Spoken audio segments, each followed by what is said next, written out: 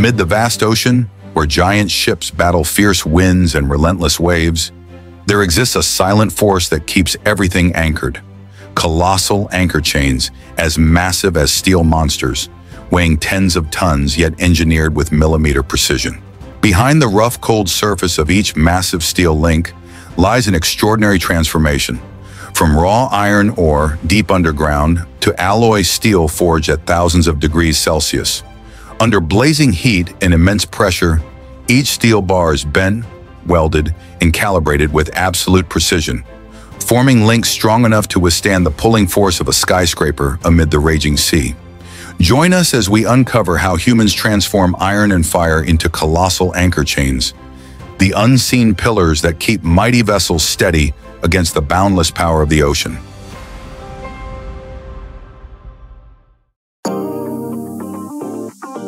The story of the colossal anchor chain begins deep underground, at the iron ore mines, where humans extract the very element that forms the backbone of steel. Here, vast deposits stretch across tens of square miles, filled with iron oxides in shades of deep red, brown, and gray, the origin of one of the most resilient metals in modern industry. Iron ore is found across the world, but the largest reserves lie in Australia, Brazil, and Russia, which together supply hundreds of millions of tons of raw material to steel mills around the globe every year. Beneath the seemingly lifeless surface lies a resource shaped over millions of years, waiting to be awakened by the power of modern mining technology. Geological engineers begin by surveying the terrain, drilling deep holes dozens of feet down, and loading them with industrial explosives, a mixture of ammonium nitrate and diesel fuel. Each blast, timed with millisecond precision, can shatter thousands of cubic yards of rock, the equivalent of several tons of TNT, exposing the rich ore below. Moments later, gigantic hydraulic excavators with buckets holding up to 40 tons swing into action, loading the ore onto ultra-heavy dump trucks weighing between 200 and 300 tons. At large-scale mines, more than 1,000 tons of explosives may be used each month, setting off hundreds of controlled blasts that free millions of tons of ore. The entire operation functions like a massive machine running in perfect rhythm, every scoop, every blast, every haul precisely coordinated, propelling the iron ore from the depths of the earth into its transformation into steel, the very material that will become the mighty chains holding the ocean's giants in place. Once transported to the plant, the iron ore enters a system of high-capacity crushers where massive steel rollers weighing tens of tons crush the raw rocks into smaller fragments.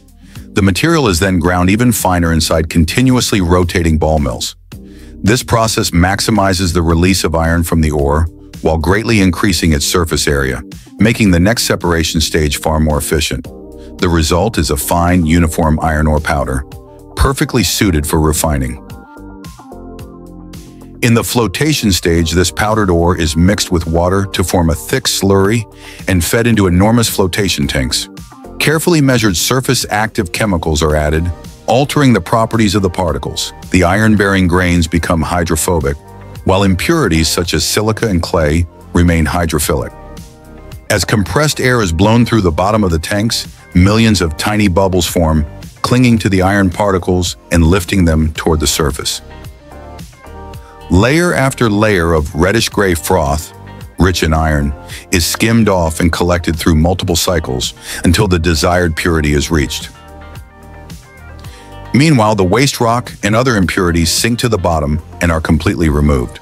The result is a refined concentrate with an iron content exceeding 65 to 67%, ready for the metallurgical phase, where it will be melted, purified, and reborn as steel, the very soul of the massive anchor chains that hold the giants of the sea in place. After obtaining the iron concentrate from the flotation tanks, the iron-rich slurry is sent to a filtration and dewatering system. The suspension passes through vacuum filters, either rotary drum or disc type, where the pressure difference draws out the water while the fine ore particles remain as a moist cake on the filter surface. This process significantly reduces the ore's moisture content, ensuring the ideal conditions for the subsequent pelletizing and firing stages that will transform the material into durable steel pellets for the next phase of smelting. From the filtration tanks, the iron-rich concentrate is collected as a fine, dry powder with its signature reddish-brown color. However, in this loose state, the material is too powdery to be fed directly into the furnace. To solve this, the powder is mixed with a small amount of water and binding agents, then fed into enormous inclined pelletizing discs. As the discs rotate steadily, the fine particles begin to cling and cluster together, gradually forming small, evenly sized pellets. By the time they roll off the discs, millions of damp iron ore pellets have taken shape, round, smooth, and with just the right moisture content, ready to move on to the firing stage that will harden them for the demanding world of steelmaking. From the traveling grate, the iron ore pellets are fed into a rotary kiln, a massive steel cylinder stretching dozens of feet in length, set at a slight incline and rotating slowly. Inside, the temperature is maintained between 2,190 and 2,460 degrees Fahrenheit, creating a uniformly distributed high-heat environment along the entire chamber. As the kiln drum turns, the pellets roll and tumble continuously through the stream of hot gases, being baked evenly from the core outward. During this process, impurities are burned away while the iron particles fuse together, forming a solid, dense, and uniform structure.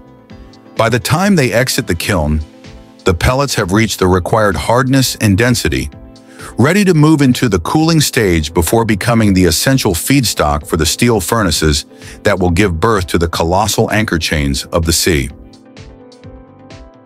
Once the iron ore has been pelletized or sintered, it joins the glowing red-hot coke fresh from the ovens, all fed together into the top of the blast furnace, the very heart of the entire iron-making process. Inside this towering steel structure, rising hundreds of feet high, layers of iron ore, coke, and limestone are carefully stacked before meeting a powerful blast of hot air blown from the base, heated to more than 3,600 degrees Fahrenheit. The coke ignites, generating carbon monoxide that reacts with the iron oxides, reducing them into molten iron that flows to the bottom of the furnace, glowing bright red. At the same time, impurities combine with the limestone to form a layer of slag that floats above the molten metal. But this intense process also releases enormous amounts of carbon dioxide, fine dust, and toxic fumes, making the blast furnace, despite being the beating heart of the steel industry, one of the largest industrial sources of emissions on the planet.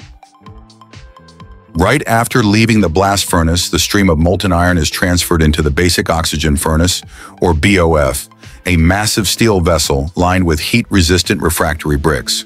From above, a long lance is lowered into the molten metal, blasting pure oxygen at supersonic speed onto its surface. The oxygen reacts violently with carbon and other impurities, generating intense heat and sending jets of flame shooting high above the furnace mouth.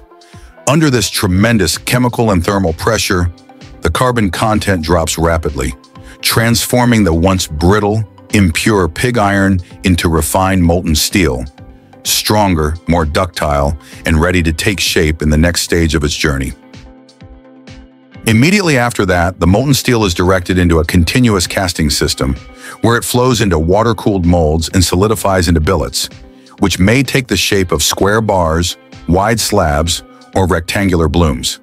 This is the very first form of steel. From these billets, the shaping journey begins. They are reheated and pass through massive rolling mills, where giant rollers weighing tens of tons press and stretch the metal continuously. Thick slabs are transformed into thin steel sheets, blooms are rolled into coiled strips, and square billets become long steel bars. With each pass, each thunderous turn of the rollers, the steel moves one step closer to its destiny, rising as a skyscraper, spanning as a bridge, or forming the backbone of an automobile. From the blazing furnace to the roaring mills, the entire process becomes a symphony of metal, where steel is reborn and given the shape the world has been waiting for. At the manufacturing workshop, solid round steel bars are received from the steel mill and inspected once more for their grade, diameter, and hardness before entering the cutting line. These bars are specially selected for anchor chain production, typically measuring 6 to 10 inches in diameter and refined to marine-grade alloy steel standards to withstand extreme loads and resist corrosion in harsh ocean environments. The fully automated hydraulic cutting machines operate continuously, positioning each bar with laser sensors before the blade descends. Every cut produces a short billet with a precisely calculated length, just enough to be bent into a single chain link after heating. Each cutting cycle lasts only a few seconds, enabling thousands of billets to be prepared within a single work shift. After cutting, the billets are checked for dimensional accuracy and weight consistency to ensure perfect uniformity, then transferred via roller conveyors directly to the primary furnace for the next stage of heating. After being cut, the steel billets are continuously fed into the primary heating furnace, where gas or industrial oil burners generate temperatures between 1,800 and 2,200 degrees Fahrenheit. Inside the chamber, infrared sensors and recirculating fans ensure even heat distribution, allowing the steel to reach the perfect plastic state without melting, maintaining a stable metallic structure and preparing it for the next stage of forming. As the billets leave the furnace at around 2,000 degrees Fahrenheit, they are transferred to the hydraulic bending press, a semi-automatic machine where much of the operation is still guided by skilled human hands. Operators use heat-resistant clamps to position each billet precisely, adjusting the joint alignment and bending speed through an electromechanical control panel. With a pressing force ranging from 1,000 to 1,500 tons, the hydraulic system wraps the glowing steel around a hardened steel die, shaping each link with remarkable precision. The process is supported by pressure sensors and electromechanical angle gauges, allowing workers to monitor curvature and applied force in real time. Every movement requires a delicate balance between craftsmanship and technical control, because at this stage the red-hot steel is extremely sensitive to temperature, and bending too quickly or holding too long can cause surface cracking. To prevent overheating, a recirculating cooling oil system sprays continuously around the bending shafts, stabilizing temperature and protecting the dies. Once the desired shape is achieved, the operator lowers the hydraulic arm, releases the clamp, and verifies the curvature using a mechanical gauge before moving the piece onto a heat-resistant conveyor.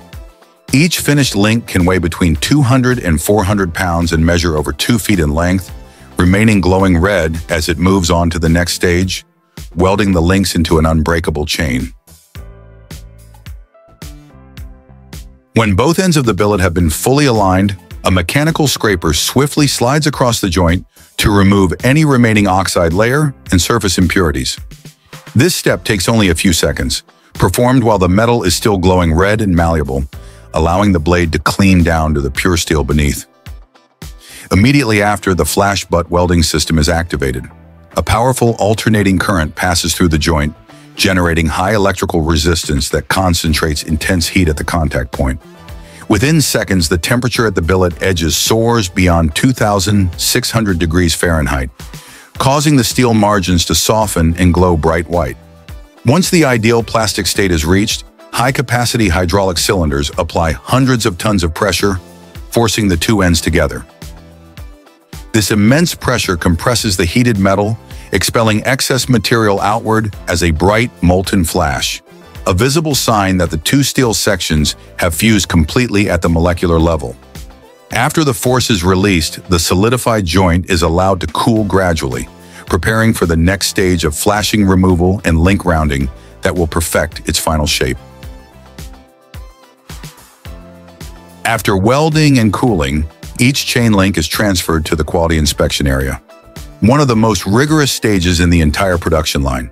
The process begins with a visual examination of the weld surface to detect any visible defects such as pores, cracks, or geometric distortions.